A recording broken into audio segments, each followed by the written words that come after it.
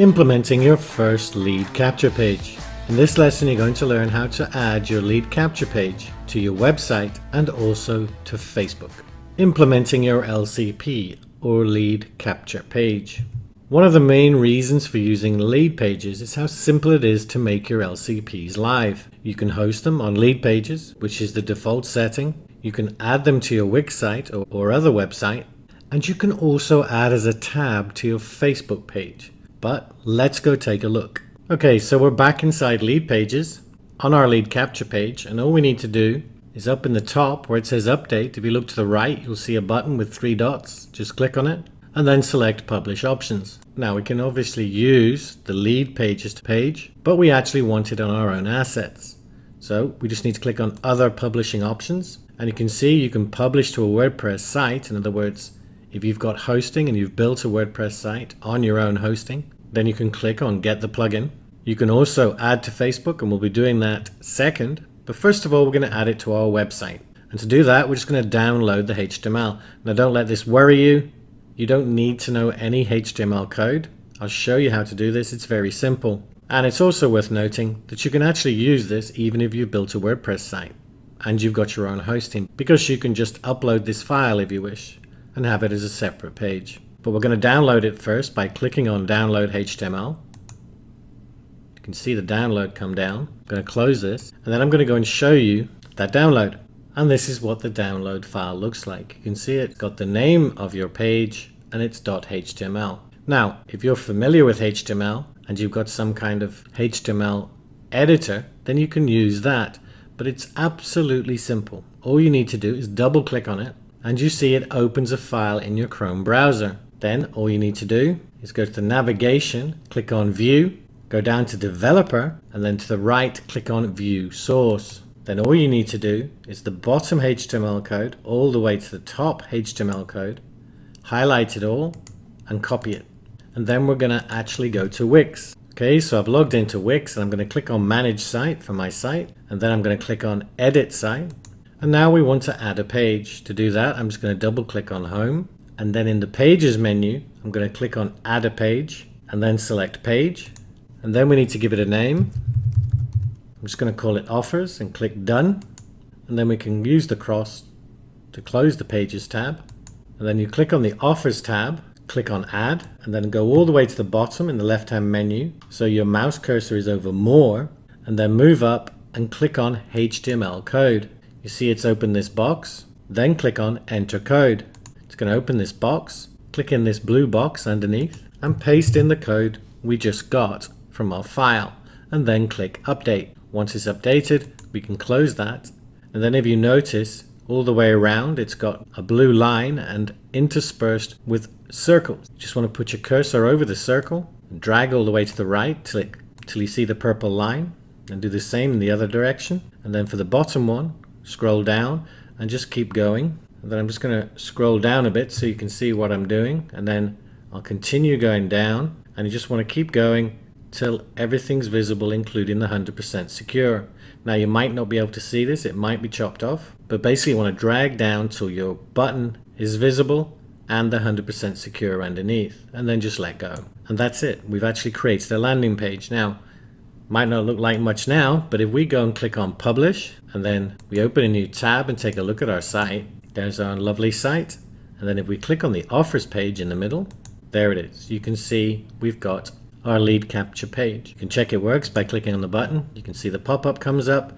Works exactly the same as it did when we tested it on the lead pages page. So that's it. That's how simple it is to create this page. And then if you wanted to send traffic here, you would just send traffic to this URL, charterkitchen.com/offers, or whatever you've decided to name your page. So that's the website dealt with, and we're back at our lead pages. And I'm going to open up the publish options by clicking on the 3 dots again, and then publish options, and then other publishing options. And this time we're going to create a Facebook tab. To do this, you must be logged into Facebook. You can see at the top, I'm logged in. And then just click on add to Facebook. And it's going to open this tab. And then all you need to do is click on Facebook pages. And it's going to open up a drop down. And you just look for the page that you've created for your brand. If you remember, mine was Charter Kitchen. So I've selected Charter Kitchen. And then I just click on add page tab. And there you go. We've got an opt-in page right on our Facebook page. If I click on it, you can see it works exactly the same. It works correctly. And this is an awesome way of using Facebook. Now, if you ever need to find it, all you need to do is come to your brand page and just click on the Lead Pages tab at the bottom of the menu. And it's going to open it up for you. And this is the URL you want to use to promote if you're promoting from outside. And I hope you can see how really easy it is to put these pages wherever you want. But now we're going to go and take a quick look at Aweber and add our first message. Okay, so here we are inside Aweber. And what we want to do is set up our first message that gets sent out after our customer clicks on the link to double opt-in. All we need to do is make sure you're on the right list. If you've got more than one, put your mouse over Messages, and then you want to click on Legacy Follow-Up Series. Now, they do have a new system called Campaigns, but it's still in beta, so I'm just going to stick with Legacy Follow-Up Series. Now, by all means, you can go and test Campaigns if you wish, but the Legacy Follow-Up Series works really well. So I'm just going to click on it, and it's up to you which one you want to use. Plain text is very easy, but I'm actually going to use the drag and drop email builder. So I'm going to click on it, and the first thing we need to do is insert a subject. And I've just made it really simple. Here's your Charter Kitchen coupon code. And then you just need to click in the text box, highlight it all, and then type your message in. So I'll go through this, but I've got hi, but I want to personalize this. In other words, I want to use their first name. And to do that, I'm just going to put the cursor after hi where I want their first name to go. And then in the top right here, I'm going to click on Personalize and select First Name. And that will pull the information for their first name that they gave us when they opted in. And then you can see, thank you so much for joining our Charter Kitchen offer list.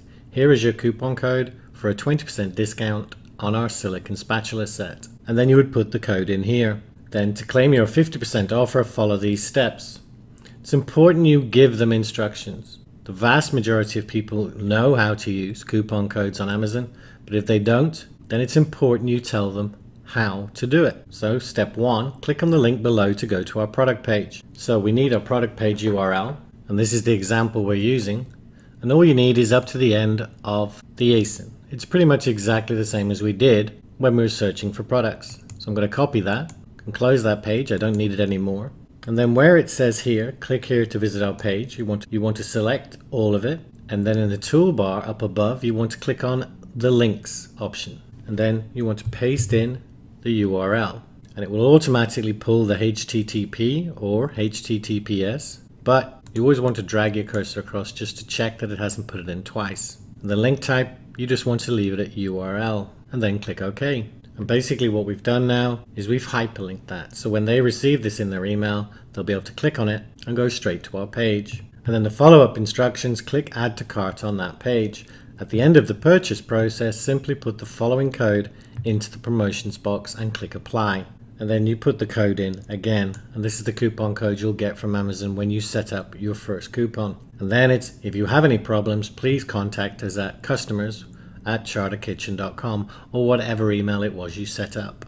And then just put your name, or you can make up a name to be your customer service person, and then Charter Kitchen. And that's all you need to do. It's very simple and straightforward.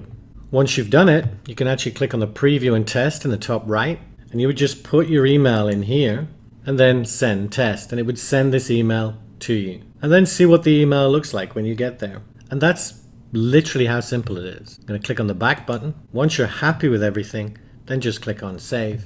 Now, you can use the bold, underline, any of these options you want. For instance, you might want to bold the link, but more often than not, simple is best. So I'm happy with this page. I'm just going to click on Save and Exit. Once you've done that, you want to click on Send Options and then Add to Follow-Up Series. And this is what we want. Follow-up number 1 is the welcome message your subscribers will get immediately after signing up. And there you go. I didn't notice that before. I've actually got an error in my subject line. I'm just going to click on the edit button. And if you see something like that, you want to go back and edit the email too. Once you've set it up, you can see the interval. And this basically tells you when the email gets sent. So in this case, follow-up number 1 is the welcome message your subscribers will get immediately after signing up, which is exactly what we want, because this is our emails sending them their coupon code after they've confirmed they want emails from us. So I just click on Add to Follow-Up Series. You can see success, saving your settings, and that's it. There you go. Now at this point, you can add other emails if you wish. We are going to be talking about email series in the next module, but for now that's exactly how you set it up. So now when someone opts into your page, they will receive this email. And that's literally how easy it is to start building your list. So what's next? So you have learned how to implement your lead capture page on both your website and your Facebook brand page. In the next lesson, we are going to recap Module 4. Once you're ready and you've got your inventory, or at least it's on its way to Amazon, add your lead capture page to your website and Facebook brand page. That's it for this lesson. Take care.